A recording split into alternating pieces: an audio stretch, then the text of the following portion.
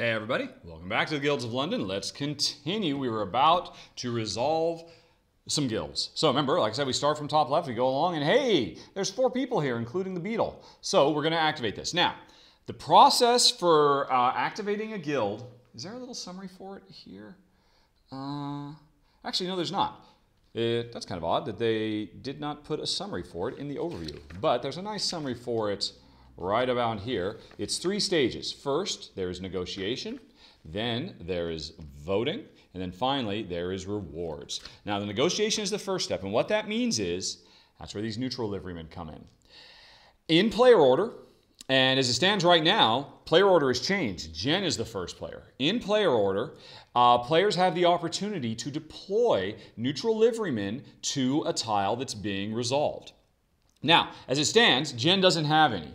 But let's say Jen did have a couple, just for the sake of argument. If Jen had a couple, she would be the first. And so I've got 2, Jen's got 2, let's just say. Jen could spend 1 or both of these to remove or replace 1 or 2 of the people here. So what Jen could do is, she could say, you know what, I'm going to spend both of these guys and kick my guys out. They would go back to the guild hall and replace them with these neutrals. And then all of a sudden, there's still more than 3 people here, but Jen has the clear majority now, so she would take it. But if Jen were to have made that move, then I would say, oh, well, you kick me out? I'm going to use one of my guys and kick you out as well, and then boom. Now everybody's been kicked out, and what that means is now there are not enough players in here to resolve it anymore, so all of these guys would go back to the supply, and we would have to start building up again. There had been, this represented negotiation. There was some negotiation. I got stuff kicked out. Somebody else kicked other people out. And as it turned out, the guild did not get activated at all. Now, that would have been the case. Let's see. Where did everything go? I had 2. Jen had 1. All right. That's what it was, right? Oh, dear. No, here, there's my 2. All right. Put my 2 over here. Haha. So that's what it was. So that would be an interesting thing if Jen had to. Now, on the flip side, say, if I didn't have any and Jen had only 1, Jen could spend her 1 to replace one of my guys. Now we would have a tie. The thing still wants to activate, but there's no clear leader amongst the players, so that means it wouldn't activate, and we would have to go on, and it wouldn't activate till potentially the next round when there's a clear leader. Or again, if Jen had 2 and I didn't have any, she could kick me out completely. So these neutral liverymen are very, very powerful. And that's the thing. Because Jen could see that I had 2 and she didn't have any, if she had, right, this is where it was. If Jen had tried to make a big move, say she had moved 3 guys in here so that she had a clear majority, she knew the first thing I would do is I would use my 2 liverymen to defend myself, to kick 2 of her guys out, to put my 2 guys in, to put the new neutral guys in, and then my majority would have been assured. So because I had these, Jen knew she could not take the majority from me. So that's why she only sent 1 in there for the purposes of, well, being able to basically just sending 1 guy in there lets her grab a point and get something out of that. Now, honestly, spending a whole action to get a point, I don't know if that was the best move. She might have been better off doing something else and letting the point go, but you know what the heck, she just didn't want to miss out. So we're now resolving this. We both have the opportunity to negotiate. I'm the only person who has any neutral liverymen, so I'm not going to negotiate with them. I'm not going to bring, although actually no, that's not entirely true. I can negotiate to send one of my neutral liverymen out to kick Jen out. The thing is still going to resolve because there's enough people here. There's a clear majority, me, and I could use that to kick Jen out, and she gets no points. And what the heck, I think I will do that. So Jen wasted an action to get a guy in there, although she's making me waste a liveryman to kick her back out. Now, is that worth it? I don't know. I think I want to save these for if I really need them to myself. So I don't mind. I won't kick Jen out. I'll let her have her 1 point rather than kicking her out and losing my guys who I could use to defend myself later if I need to. Or to make a very aggressive move at some point in the game. All right. So negotiation is done. Now the voting happens, which means we count up the number of remaining players. And if there's a clear majority, the guild is activated. There is a clear majority. It's me. And so I am the majority. I get 3 points. 1, 2, 3. And Jen in second place gets 1 point. So Jen is still in first place. But I also get another action in addition to 3 points for first place and 1 point for second place, there is also the winner gets to pick any one guy he's got on the board and move him for free. Remember, normally to move guys, you have to spend a card, which is expensive. But right now, I get to move somebody for free. And I think I'll just go on ahead and move one of the, and it could be any of my guys. I'll just go on ahead and move this guy, though, over here. Because remember, I want to have control of a lot of reds. I want to have control of guilds that are next to each other. And as it happens, this is number 3, this is number 4. This is where the Beadle is going next anyway. So this is going to be the next hotly contested area. So I got a freebie move over here. And now that, and now the last thing that happens is, well, the Beadle is going to move to the next lowest place. Jen collected this chip, so she'll hold on to that because maybe it'll be worth bonus points at the end of the game if she gets the right Guild of London card. And this flips to indicate it is now activated.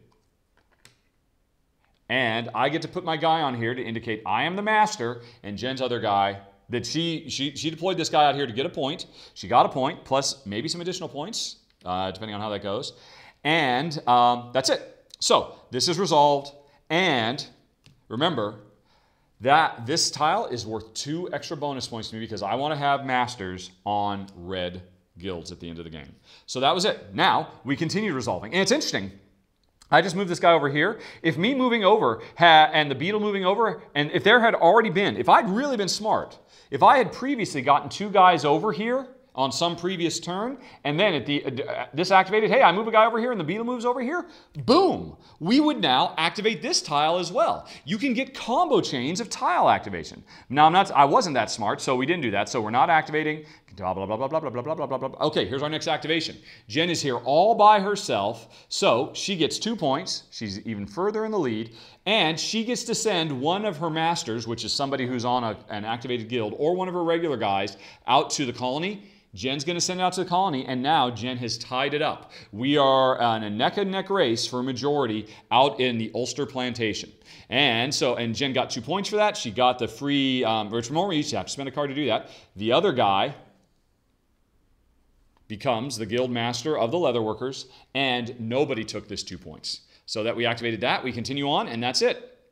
So that was the end of round 2. We now move on to round 3, where we are not going to activate anything at the end of the turn. We're going to activate again in round 4. And in the end of round 4, we can activate more guilds if we've got majorities, if we've got enough people on them. Plus, we will also activate the plantation because that happens on rounds 4, 8, 12, and 16. So, and now because Jen has more points than me, she is now the first player. And it's a big disadvantage to be first in this game. You want to be last player. You want to be last in points because in an area control sense, that means you can see what everybody else does and respond to them. Being the first player means you don't have as much chance. That's how Jen, as the last player, was able to swoop over here and get this guild all by herself. So anyway, so Jen is the first. She's got 4 cards. Not a lot of cards. Now what can she do? So this card is free. It would let her move a guy. Well, she could use this card to move somebody onto a green space, or for free, she could use the special power and move him onto a blue space, plus get an extra card. So this really pushes Jen towards, and you know what, I mean, so there's this blue right next to it, and remember, although, no, actually, remember, Jen does not want to control multiple adjacent tiles at the end of the game, because if she doesn't, normally she'd say, hey, let's go ahead and do this so she can control both, because that's bonus points to her, but that would actually be bad for her. So is there any other blue she would like to grab to move one of her guys out to blue and also get a card? I say, well, actually, this is interesting. The pensioners and stoker mongers, whatever this particular guild is, you can move here with a red or a blue. So I think Jen is going to play this card to move one of her guys out here. And so now the race is on. One more person gets out here, there will be 4, and we're going to activate that guild. And I want that guild because it counts as a red guild, and I need red guilds. Jen wants that guild. Although it's interesting, coming in second is 3 points plus a, what do you call it, neutral. But coming in first place lets you move one person somewhere on the board and move one person out to the plantation. And so that means whoever wins this is going to get another one out to the plantation. That could break the tie for the plantation in the 4th round. So this is a really important spot. So that's why Jen's getting in there. Now, what else does she want to do? Well, unfortunately, and if she wanted, heck, she could just go on ahead and discard both of these and get 2 more blues on there, and then she's got a clear majority. Or she could wait. Or she could use these cards and pay money to activate them to get more guys out to the plantation so that she... Now, the plantation is whoever comes in first gets to draw 3 and keep 1 extra bonus card. Whoever comes in second gets 3 points. If we were playing with the other plantation, whoever comes in first gets 7 points. Whoever comes in second gets 3 points. So, but, getting more bonus cards is a big, big deal. So...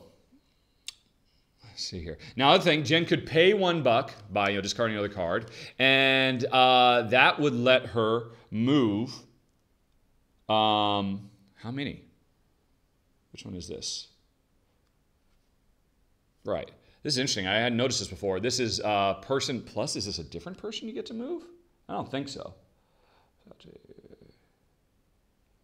The game actually comes with a really nice player aid that walks you through a lot of the functions of a lot of these cards, and sometimes the icons do leave you a little high and dry. Let's see here. Is there, all right, turn 1 or more? Right, yeah, so the guy plus other guys shadowed behind means 1 or more. So this is saying for $1, Jen can move as many guys as she wants out to the plantation? Wow. This one is saying as many dollars as Jen wants to spend, she can move that many of anybody, mine or hers, back to the supply. Basically just kick them out of the new world. So Jen could play this and pay 1 coin to kick me out of the plantation altogether. So she has sole control of it, but she'd have to discard something else to do it. Or she could use this and discard a card, or let's see, now this is an interesting one. This one, which it doesn't cost anything, says pick a suit, look at a suit, and then at the end of the turn, for every master you have of that suit, draw a card. Jen has 1 master, so if she picked blue, I mean, she could play this for free to get 1 extra card. That's not that great. But if she had a whole bunch of blue guilds, then this would be a great card to play. But as it is, I think this is probably a better card to use to pay for something else. But you know what? I don't think... In fact, actually, I'm going to go 1 step further. I think Jen is not even going to play the 1 card she was thinking about playing. Jen is going to pass. Jen is not going to play anything this turn. If on a turn you'd play nothing, you draw 4 cards instead of 2 at the end of your turn.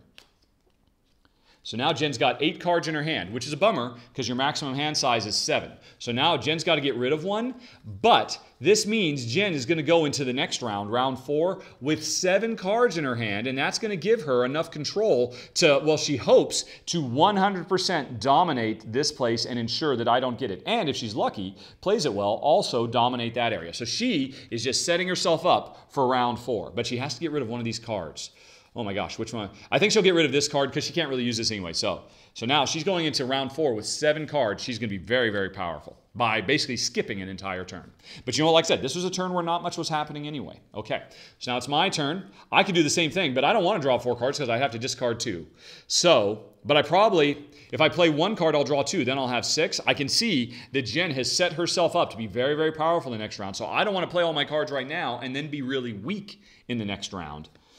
But what do I want to do? All right, so this says basically at the end, this symbol means at the end of the round. At the end of the round, I draw 2 cards if I've got masters on different guilds. I draw 3 cards if I've got masters on the same guild. Now as it is, I've only got 1 master, so this doesn't do me any good until I've done another guild. So this is a good card right now in the early game to pay for other cards.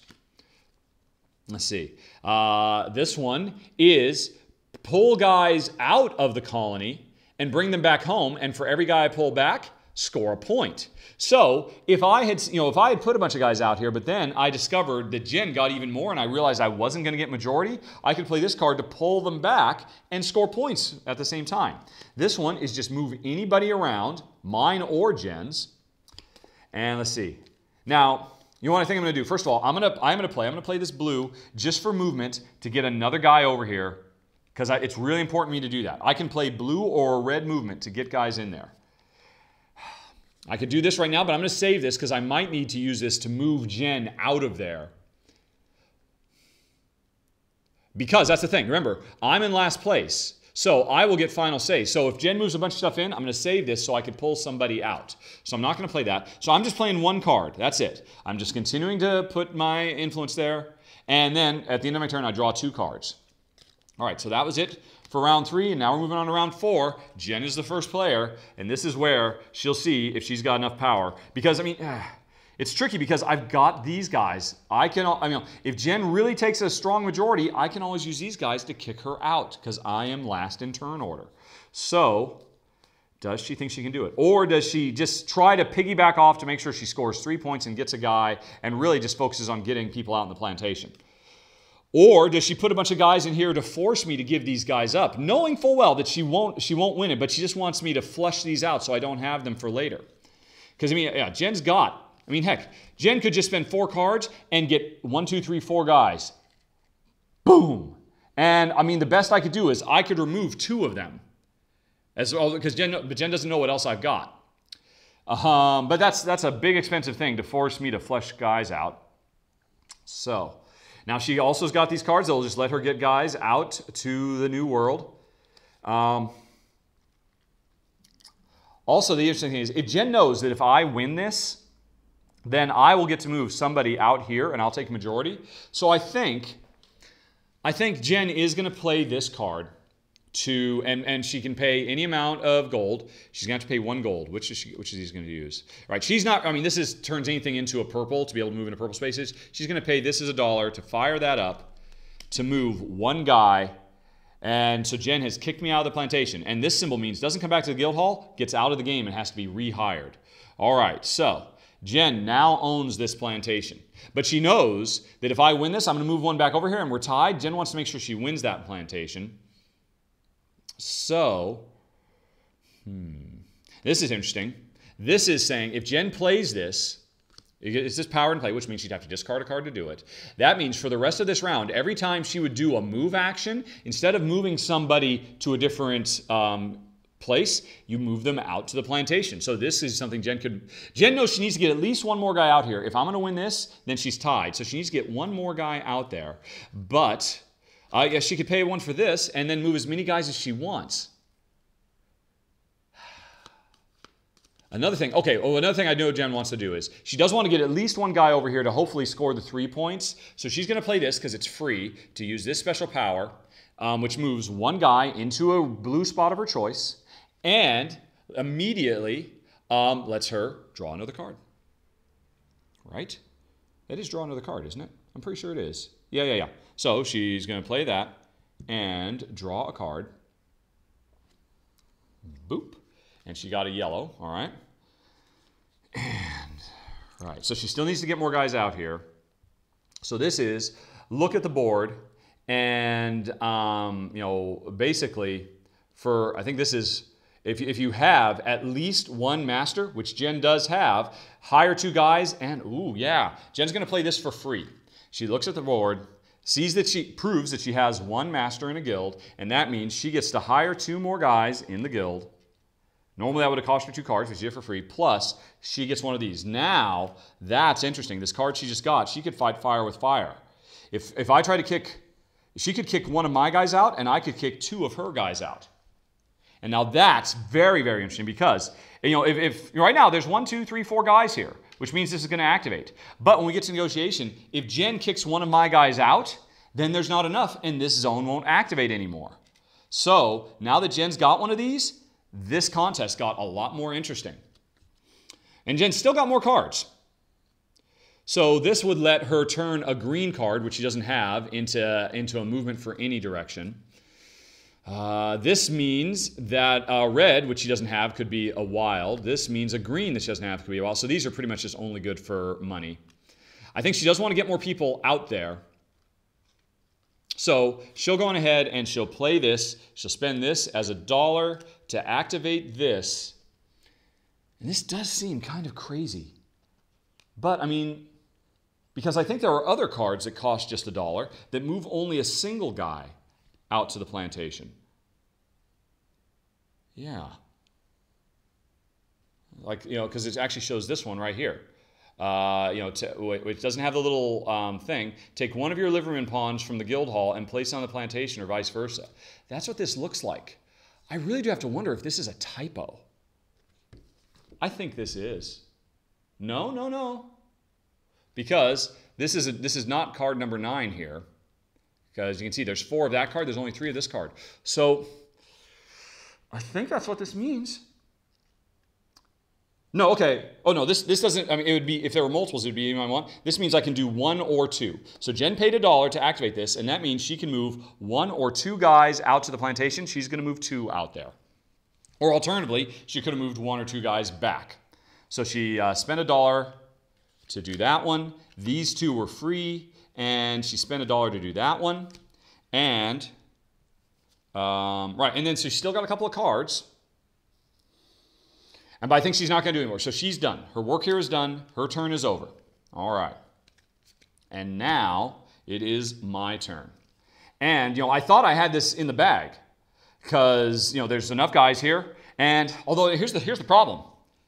There are enough guys here. But remember, I didn't use my guy to kick Jen out of here to prevent her getting a point. I don't want her to get 3 points in a thing. So I probably want to use one of my negotiation guys to kick her out. But if I do that, then I don't get to score that tile. So I need to get more guys into that zone. Now it's easy. Heck, I could get 3 guys here just by discarding 3 red cards. But is there a better thing I could do? I could instead use this to move Jen out. Let's see, now this one is, I pay $1, and 4 plus question mark, right. I need to look what this one is. What does that mean, 4 plus question mark? Right. If you have hired 4 or more liverymen this turn, score 3 victory points. Oh, yeah, okay, that makes sense. If you have, this is hire 4 guys. If you've hired 4 or more liverymen, get 3 points. So on a turn where you're going to hire a bunch of guys, this is a good card. I'm not going to hire... Actually, I'm getting low on guys, but I don't think I'm going to have a turn where I hire a bunch of guys. I don't have any cards that let me, boom, hire a ton of people all at once. So I am actually going to play this card just for its regular movement and move a guy over here. So now, even if Jen uses her guy to kick one of my guys out, then there's still enough people to activate this. But I also want to use one of my guys to kick her out, so I need more people in there. So I got to give up another red. Let's see. So this is, for the rest of the round, if I'm moving, ooh, yeah, this is nice. Well, okay, so if I pay a card to use this, that means whenever I do a move, I get to move 2 people instead of 1. But I only need to if I move 1 more guy over here, then, worst case, Jen kicks one of my guys out, I kick one of her guys out, there's still 4 total. So I don't need to move multiples in there. So yeah, I just need to move a single guy. So instead of using this to charge up its power to move multiple guys, this would be a good turn when I want to move 4 or 5 guys all at once. But instead, I'm just going to play this really simple. So I don't have to pay for it. I'm just moving another guy over here. So now I've got the 4, and then I've got some more cards. Wow. Although I've only got 1 free guy. There are no guilds that need just 1 guy. So do I want to use any of these other cards for anything else? Moving a guy around. See, I don't have 2 masters yet, so this doesn't do me any good. If I play this, which is free, I can move guy... Oh, no, this is moving guys back. Jen already kicked me out of the plantation. So I can't move any guys back and do that. So I could use this to move into a green space. I could use any of these to move my last guy into a green space. Or I could use these just to hire guys. I do need to hire guys because I'm running out. Although 3 of these guys are going to come back.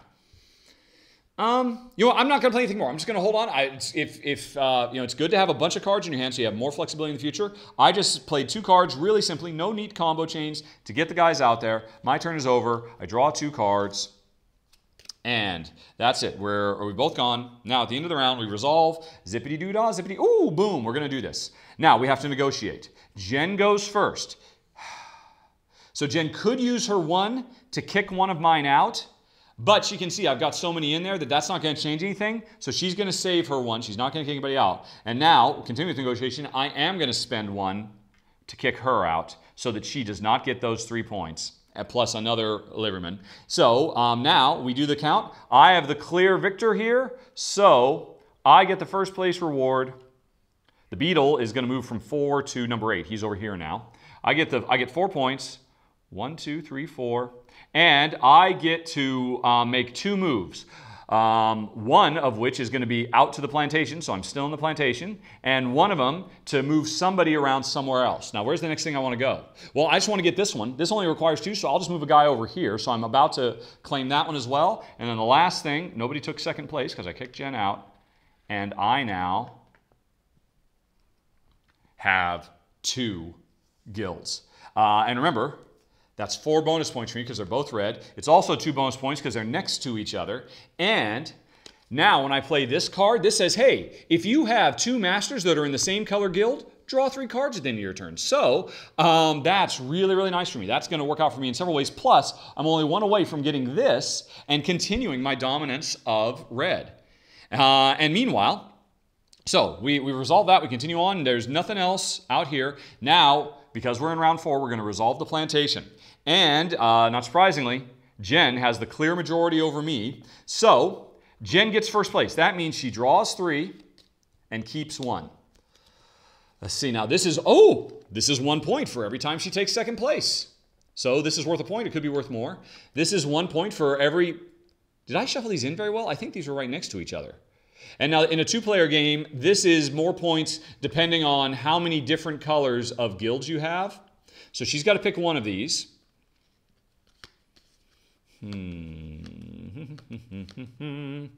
know, I think she's going to try and get even more bonus point opportunities over the course of the game. So this card, effectively right now, since she's got 2 of these cards, this is worth 2 points, but it can be worth more and more if she collects more and more of them.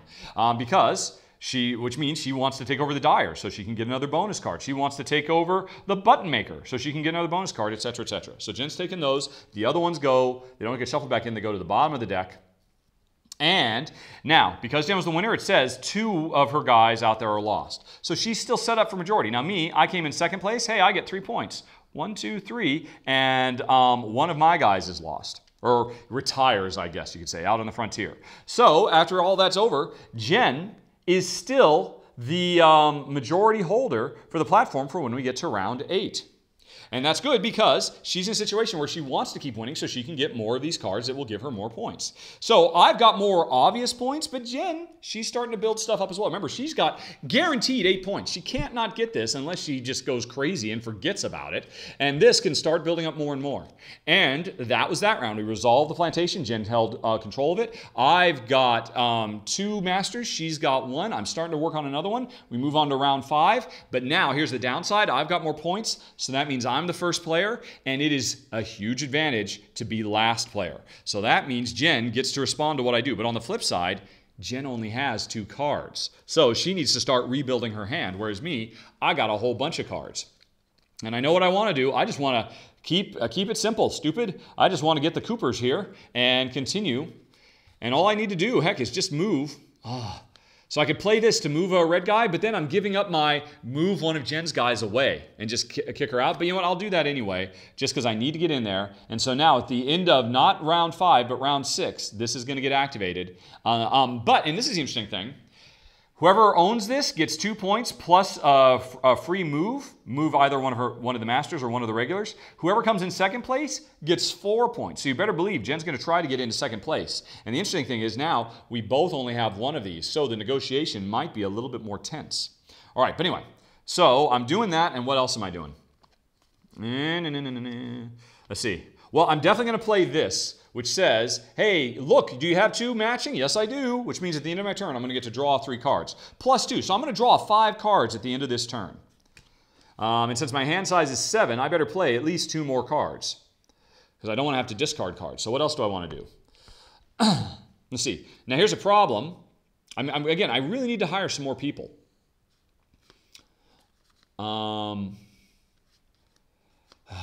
Let's see, this would let me, if I play this, it would let me move a guy to a green space and hire 1 person or get another neutral guy. I don't need to get into green spaces, though. Actually, that's not entirely true. I want Lord Mayor's Parade, and greens can get me in there also. Do I want to start working on that? Do I just want to lay the foundation for it? Yeah, sure, what the heck. I will play this. This is interesting. If I play this, which means I have to discard a card, anything would be a green, so I can move a whole bunch of guys. I'm not going to do that. I'm just going to play this as a...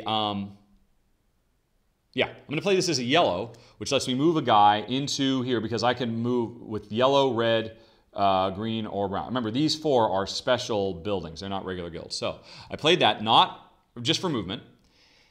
And I want to play one more card. I need to start hiring stuff. Oh, no, actually, I'm not going to play that one for it. I'm going to play this one. It doesn't cost me anything. I use this to move this guy in here. Plus, I get to hire another guy or another. I need to just hire more guys. So I'm just going to hire a regular guy. And now I've got one more card. I need to play one more card so I don't have to discard anything.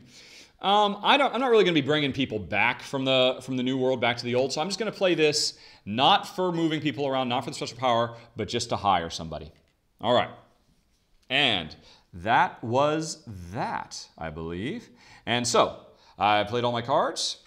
I have set this up. I'm starting. Because the interesting thing is, once this plays, hey, at the end I get to move. I'll move a guy over here. So it could be that on round 6, I activate this and this in the same turn, because this would be the thing that finishes this off. And now at the end of my turn, because I had that power, I get to draw 5 cards. What was the thing that let me do that? I've totally forgotten what I've done. Oh, yeah, because I looked at the end, I had him at the end of my turn. I got to draw 3 plus my 2, 5. Getting hand control, having lots of cards, that is everything in this game. So that was my turn. Now it's Jen's turn, and she's only got 2 cards. This is kind of painful. You know what? I think Jen's just going to pass and draw 4 cards, because neither of these cards let her draw cards really well. She just needs to prepare herself for the next round. So 2, 3, 4. All right. And that was it. So now we're going on round 6. I'm the first player. I know this is going to activate. I want to get some more guys here, so I move a guy over here. So I get to activate both of these things and claim both of these. And then my unbroken chain continues. But Jen could throw a monkey in that wrench because she goes last and she's got 6 cards. So whatever I try to set up, she could mess up, particularly because she can negotiate now as well. So I have to proceed with caution. But you know what? I think that's a pretty good place to stop, because you have seen we are now on to round 6 of 16, so we're about a third of the way through Guilds of London. And if you'd like to hear some final thoughts now, you can hit the I in the top right corner of the screen or follow the show notes in 5, 4, 3, 2, 1.